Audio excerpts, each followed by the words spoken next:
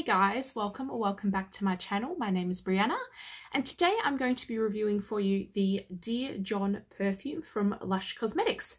So the scent ingredients for this one are cedarwood oil, vetiver oil, coriander oil, clove bud oil and a few other bits and pieces.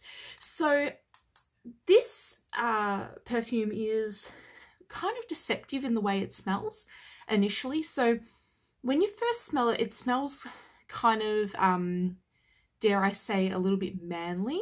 I know for a fact that LUSH last year for 2019 did a whole Father's Day collection around Dear John.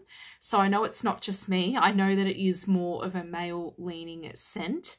So yeah, when you first smell it, it definitely has a very sort of cologne-y type smell. Sort of like that traditional cologne smell that you get with older fragrances that older gentlemen tend to like, which kind of put me off initially. And when you do spray it, it kind of does put you off initially. What I will say is this one actually dries down really, really nicely. You definitely get the coriander oil. The clove sort of calms down quite a lot. The vetiver comes in and sort of, yeah, it sort of calms things down as well.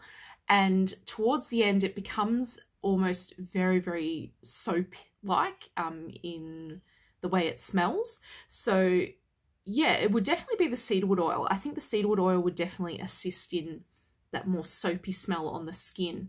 So I would say within about, 30 minutes, the dry down sort of phase, the initial dry down phase, it sort of loses a lot of the cologne type smell. So if you are someone who is not keen on that type of smell like I am, I would definitely wait 30 minutes before leaving the house. And then towards sort of like the 8-hour mark, maybe the 6 to 8 hour mark, was where I noticed the change to a more soapy smell. And then in between that sort of stage, it was quite, yeah, it was quite earthy and sort of, yeah, very fresh, earthy, sort of herbally. Yeah, that's the right word, herbally. It almost smelled like lemongrass, just straight lemongrass, which is kind of weird because there's no lemongrass in this at all. But I do suspect it's the coriander that's giving it that really fresh herbal smell to it. So yeah, I love the longevity on this one. I got over 10 hours on this. I usually do these tests for about 10 to 12 hours. And yeah, it did, after about the 10-hour mark, it did go down quite a lot. So yeah, I would say it is an all-day perfume. If you are someone who is looking for an all-day perfume, this is definitely a good one for you. As with all my perfume reviews, I do one spray on the wrist, like this. I don't spray on clothing or anything like that. If you did spray it on clothing, obviously it will last, several days, quite a long time. So if you are looking for something that's just a bit of a background scent, you can obviously spray your clothing as well. But on my skin, it was definitely around the 10-hour mark, which is very impressive for most fragrances. Most fragrances can't last that long. So it's very, very impressive. Now, overall thoughts, look, this is not my favorite smell. Definitely not. It's definitely not something I would normally go for.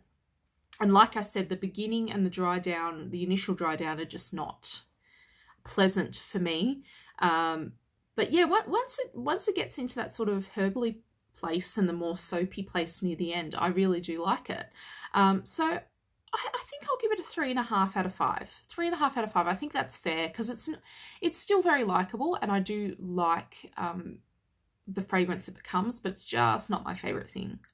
So yeah, just to let you know as well, they no longer do the 30ml, which is such a shame. I do not buy the 100ml perfumes from LUSH. I just don't feel like I'll ever get through the bigger bottles unless it's something I really, really enjoy. But I do just have so many perfumes in my collection that it's not worth it for me to buy a larger bottle. Yeah, so the 100ml bottle is retailing for $140. So it is quite a big investment for this perfume. And I think LUSH did make a mistake when they made these perfumes all 100ml. I think it puts off a lot of people from trying it. So I do hope one day that Lush brings back the 30ml perfumes for the perfume library scents. And yeah, because this is now classified as a perfume library scent. So yeah. Anyway, thank you so much for watching. I really do appreciate all the support I get on this channel. If you'd like to see more Lush reviews, please stick around. And until next time, take care. Bye for now.